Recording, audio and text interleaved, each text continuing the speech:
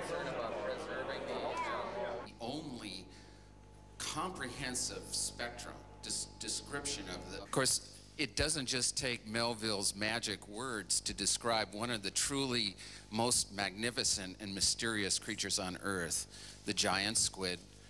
10, 9, 8, 7, 6, 5, 4, 3, 2, 1. Cool. That's big. One of the most distinctive features are the arms. There are 8 arms, and there are 2 tentacles. And so when you stretch this out altogether, it's 25 feet in length. And the arms and the tentacles are equipped with suckers.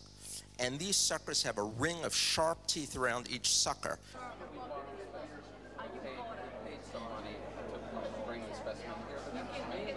In some ways it's mean, it looks mean, but then in some ways it looks nice. It's really we're not fragile. really sure.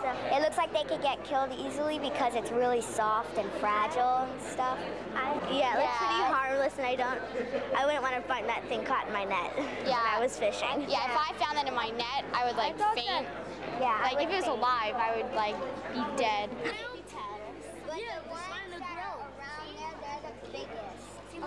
Back there.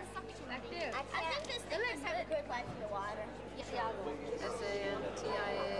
And how old are you? 10. So you're in 5th or something? I don't know. What about the tentacles? They're pretty long. Yeah. You think you could wrestle with them?